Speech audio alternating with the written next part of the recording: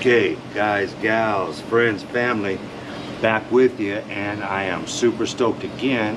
I got the recap for you guys for season 8, episode 4, and the title is Far From Home. Okay, this is General Patton's Bushcraft and Self-Reliance School. Super stoked. Let's get right into the recap. Opens up with a quote from Franklin Delano Roosevelt. Quote, "Men are not prisoners of fate, but only prisoners of their own minds." Unquote. Okay, day 13, 9 people still remain, and they start out with Teresa.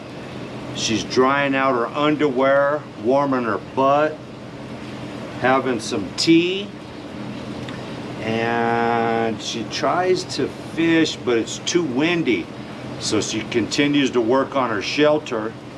She gathers a bunch of down bark, big shingles of cedar bark, and she lines the roof of her pit house, and boy does it look good.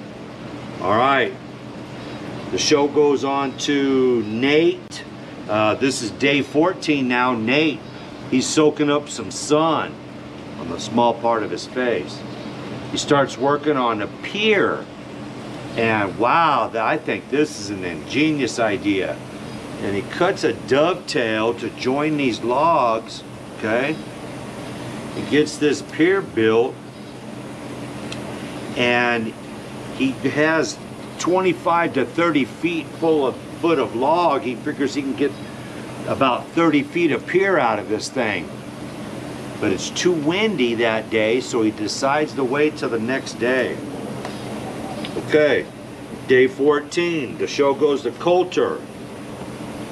Boat seems very stable that Coulter built with the outriggers. He tries his boat, and then he needs to bathe.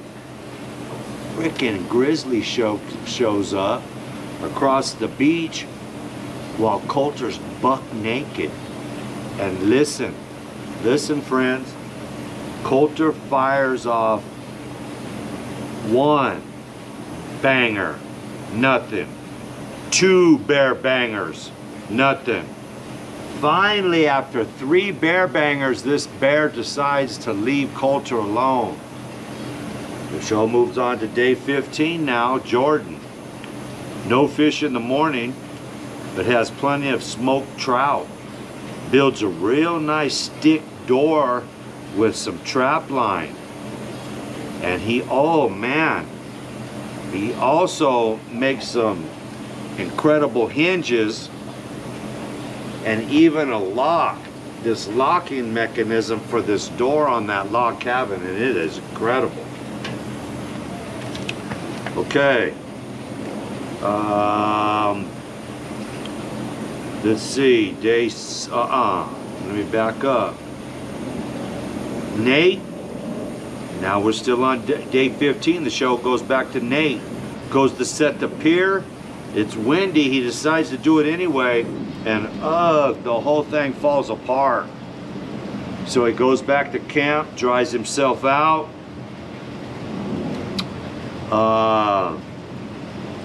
Day 16 now.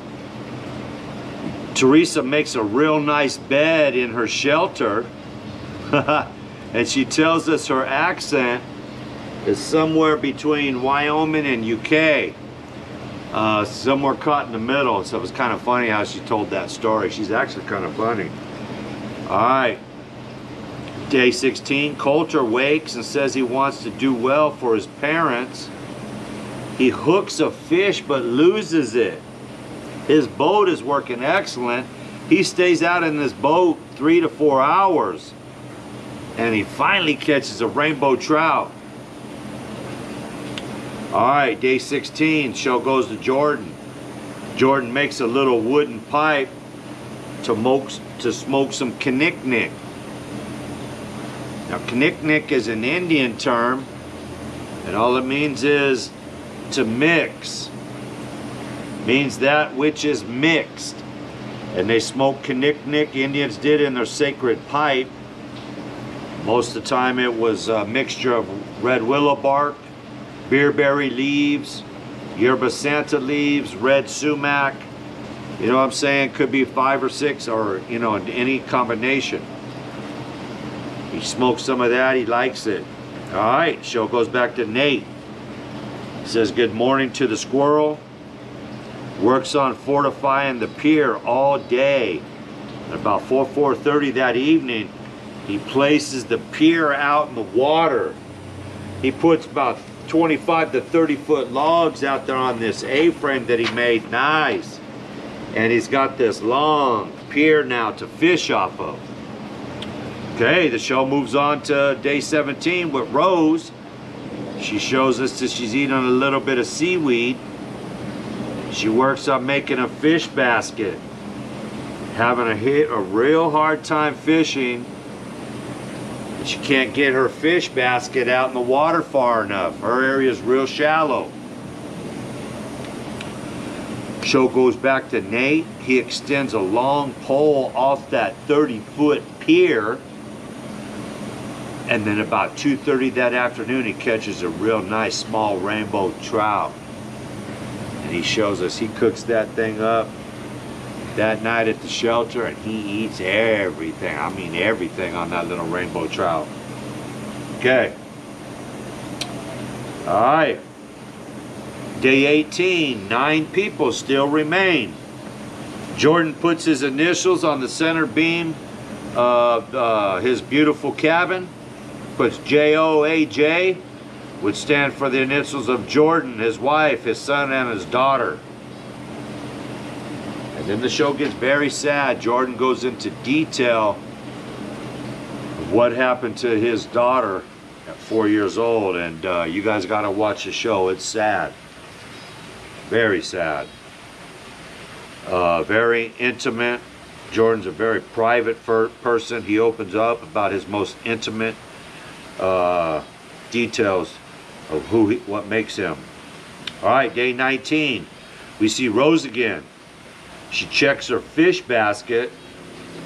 Nothing. Repositions the basket. It's not very deep, okay? She's having a hard time fishing, folks. She's not getting it out there very deep. And she even says that, you know, maybe this lake is too big for her for fishing. Maybe the basket would be better back home in her creek, a pond. So she collects about a half a can of berries.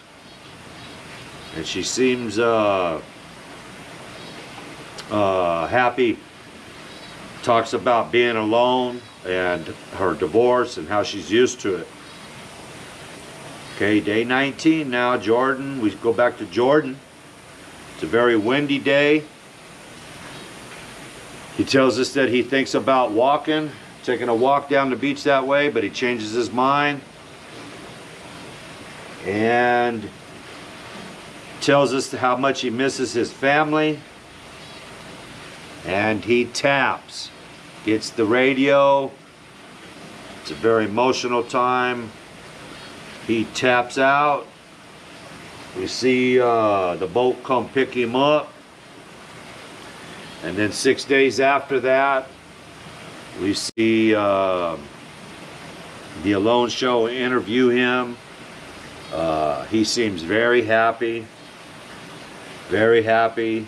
Glad he did what he did when he did it.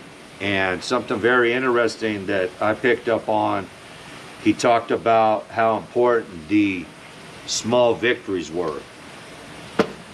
So I want to thank you guys for listening to the recap of episode 4, Far From Home. This is General Patton's Bushcraft. Please subscribe to the channel, share the channel, and I appreciate all you guys. Thank you.